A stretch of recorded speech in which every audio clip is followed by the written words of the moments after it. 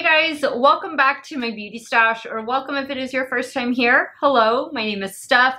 I would love to have you become part of our makeup family, so be sure to click on that subscribe button and give this video a thumbs up if you enjoy watching. Well guys, if you can believe it, we are at the end of March. This is the last day of March when I think you guys are watching this video, and it is time for monthly favorites. So I'm going to show you 5 winners from the month of March, and I'm also going to include a couple losers for the month of March here in my beauty stash. Now, the products I'm going to show you I may or may not have purchased and or received during the month of March. They are just products that I have been loving and reaching for, and some that didn't really work out so great, and I'm just going to share them with you. You all are going to let me know what you think in the comments down below. Let me know what some of your favorites are. What are some of your not so favorite things right now? And we are just going to go through all of it today. And of course, I will have all of these products linked and listed in the description box of today's video. Some of those things might be affiliate links, so if you do end up shopping through them, I thank you so much for supporting me and my channel. Let's get the eye look out of the way, because unfortunately I didn't film it, but I used the Blend Bunny Dollhouse palette, and I am using this Natasha Denona Rose Cheek Duo. This is a cream blush and highlight, and my lipstick. My lipstick is the Fenty, right here, the Fenty lipstick, and I will tell you the shade right now. It is in the shade Ballin' Babe. Love this, beautiful. Love these Fenty lipsticks, and snap them in, pop them out. Absolutely fantastic lippies. If you guys want to see my winners and losers for the month of March, keep on watching. All right guys, so I have 2 different sunscreens that are making my favorites list during the month of March, and I did get both of these in the month of March. So I've pretty much been trying them all month long. The first one is from Tatcha. This is the new one. I wore this to the beach on my birthday, which was March 6th, and I've been wearing it and loving it ever since. This is the new Silk sunscreen. It is a mineral sunscreen, and it does provide SPF 50. It is infused with niacinamide and hyaluronic acid. This is a very liquidy type of SPF. You want to make sure you shake it really well. I'm going to put a little bit on the back of my hand here, but see, it's definitely very runny, but it blends out so beautifully on the complexion. I am a normal to oily skin type, and this just looks fantastic. With or without makeup, your choice. But this one, I know it's pricey. Tatcha does amazing skincare products, obviously. And for me, they have two of my favorite sunscreens. The first one being this one right here. This one is ideal for those of you with full-on oily skin. If you have full-on oily skin, large pores, this one is going to be your best friend. I know I'm putting the picture of it here, but I don't have the picture of it in front of me. This is the Silken sunscreen, I believe. I've used this one for years, love it. Yes, they are pricey. This is like 60 bucks, but I mean, when you find something that's good and something that works, you know, you don't necessarily mind paying that higher price tag. Unfortunately, this one, it is the same price, but it's out of stock right now on the Sephora website. I'm really hoping that they restock it in time for the VIB sale, at least for the first or sometime during the sale, so that we can take advantage of it. And if you haven't tried it, you can get it at a 20% discount, or 15 or 10, whatever your membership tier is at Sephora. But if not, it might be in stock on QVC, or it might be in stock on the Tatcha website, to where if maybe you sign up for the emails, you can get like 10% off or something. But I highly recommend checking it out, no matter what your skin type. I would say if you're full-on oily, go for the other one. But any other skin type than full-on oily, I think you will love it. I'm a normal to oily. I love it. I don't have any issues with this causing excess oil or anything like that. It's a beautiful product, and I know a lot of you out there, you want mineral sunscreens, and this one is it. If you're a fan of the brand, you probably have this already, and if you've had your eye on it, take it from me, this is a good one. Now let's talk about another sunscreen that I discovered this month, and I've been wearing it all month long, and I'm wearing it today as well. This one is from Josie Maran. This is her brand new Get Even Sun Milk. This is also a mineral sunscreen. I think this is her first mineral sunscreen, and this one has SPF 33. It's infused, of course, with argan oil, as are all the Josie Maran products. Their base, their core is argan oil. That is how the brand started. You guys have heard me talk so much about Josie Maran. I have used her body butter, her skincare products for years. My mom uses them, my other family members use her products, my friends use her products. We use them because they work, because we've had such an amazing experience. I am never without my Josie Maran body butter, and I always have one of her sunscreens in my stash. This is a new one, so I picked this up from QVC. It was a 3-piece set, and now you can find this already like at Sephora. I think it should be at Ulta already because Josie Maran is sold at Ulta Beauty, but I know for sure it's in stock on the Sephora website. So if you're maybe looking to try this, you can definitely take advantage of the VIB sale that's coming up and purchase it there. This has been a beautiful product. Again, like the Tatcha, both with or without makeup, this does not interfere with your foundation, your concealer, your powder, anything like that. It wears beautifully, it lays beautifully on the skin, and it just provides the complexion with a healthy glow, and who doesn't want that? Another one of my favorites for the month of March is this new one from Too Faced. Well, this is the newly reformulated 24-hour Shadow Insurance. Now, I know the original version of this one, I never tried it, but I know it didn't get that great of reviews. I think a lot of people said that it creased or it didn't improve the longevity of the eyeshadow for whatever reason. I am here to tell you that this one doesn't crease. Not even when I'm like, I apply it to my eyelids and then I'm working on this eye and then I have to jump over to the left eye. Like, there is no creasing, no creasing. And usually that happens. That happens with eyeshadow primers. You gotta just kind of pat them out before you go in with your shadow.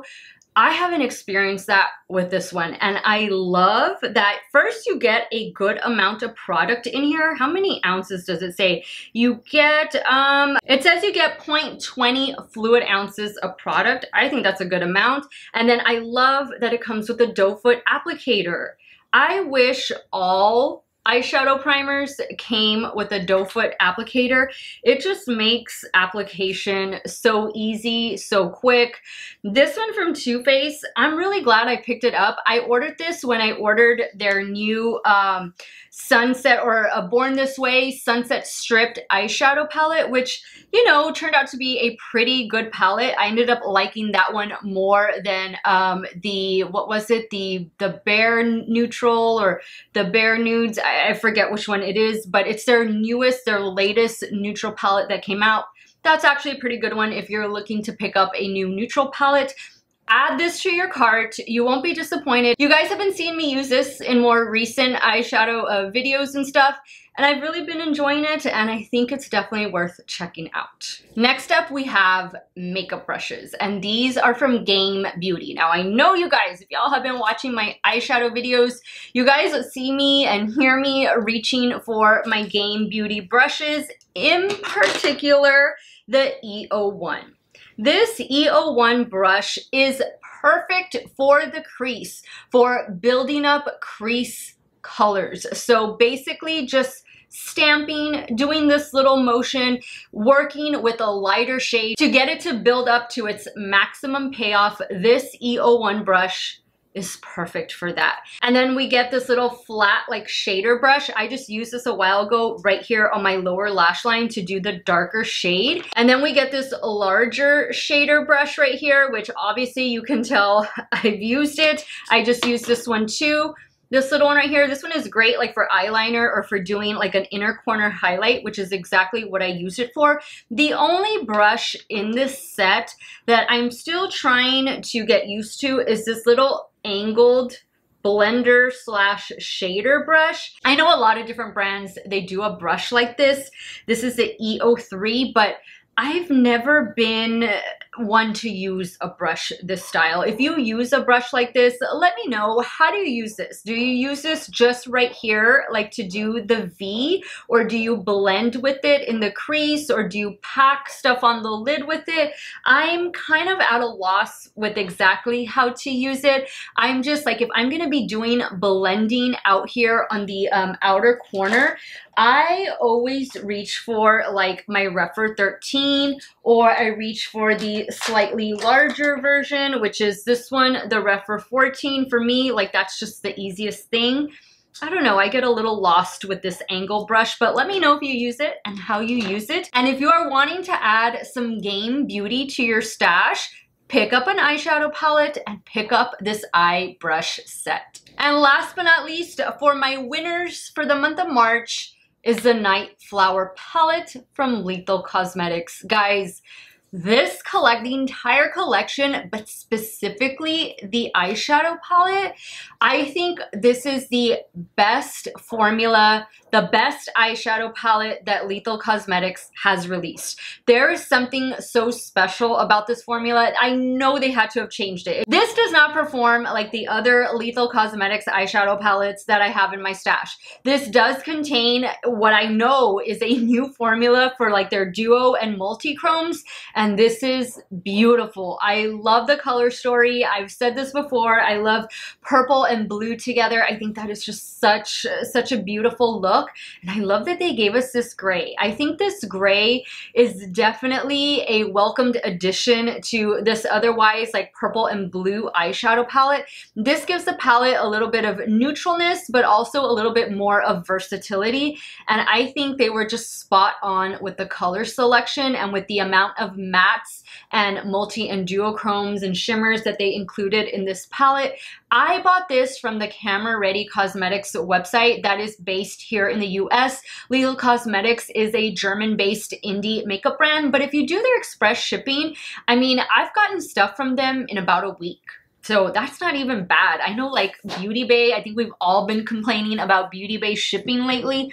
They ship from the UK, but I don't know why I was thinking they shipped from here in the US, like they had a warehouse. I know a lot of you have been complaining about the shipping with Beauty Bay recently. I get it. I waited like 2.5 weeks for my berries palette, my midnight palette, and all of those to arrive. And I know some of you are just getting them and you ordered the palettes on launch day. Hang in there. I know they were changing warehouses, but you know, still like already 3 weeks, like that's enough time to get a palette overseas and into the customer's hands. So hopefully that doesn't happen again. Hopefully they've ironed out all their kinks.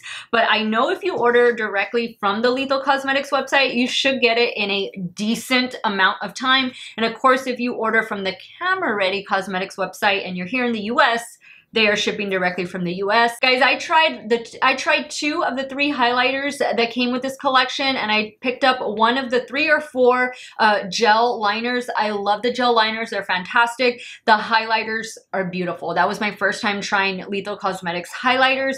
Fantastic. The whole collection is beautiful, but I definitely recommend picking up the eyeshadow palette. And last but not least, my 2 losers, unfortunately, for the month of March, are from Rare Beauty. The Rare Beauty concealer and the foundation. I wore both of these products all weekend, like Friday, Saturday, Sunday. 2 weeks ago when I was filming with my new Beauty Bay eyeshadow palettes. These were part of the base makeup and I was so ready to remove my foundation, just all of my makeup when I was done filming, you know, each of those videos. I never really caught on to this foundation. I've tried to use a little, I've tried to use a lot, I've tried to use somewhere in between. I've tried to apply it with a brush and with a makeup sponge. I don't like the way it lays on my skin. I don't like the way it wears on my skin. I know this is hit or miss with a lot of people. For me, it's a miss. And then the concealer, if I was gonna pick the best one out of these two, I would give it to the concealer, but I feel like this doesn't really do anything for like the fine lines under my eyes. Like I feel like kind of accentuates them, and it kind of accentuates the little bit of texture that I do have on my complexion. I think the coverage is nice, but I'm not blown away with these complexion products from Rare Beauty. However, when I was working on those Beauty Bay videos and I was, of course, you know, reapplying these products as I would, you know, change up the eye looks and stuff like that, in my head I was thinking, when is Rare Beauty gonna come out with a skin tint? And I swear, guys, 2 days later, they announced that they were coming out with a skin tint. And I was so excited. I was like, oh my God, I just thought about that. Like I was really hoping that Rare Beauty would give us a skin tint, and they're gonna be doing that in the month of April. So definitely stay tuned for that. You know I'm gonna review it for you guys, and I am so excited for that release from Rare Beauty. And guys, with that, we wrap up winners and losers for the month of March. Definitely let me know what some of the products you have been loving on all month long, and what are some misses? What misses did you have this year that you want us to just stay clear of? Leave it all in the comments down below. I want to thank you guys so much for watching another one of my videos. You all have a great day or night wherever it is you all are at. Stay hydrated, guys. Drink that water, and I will see you all very soon. Bye.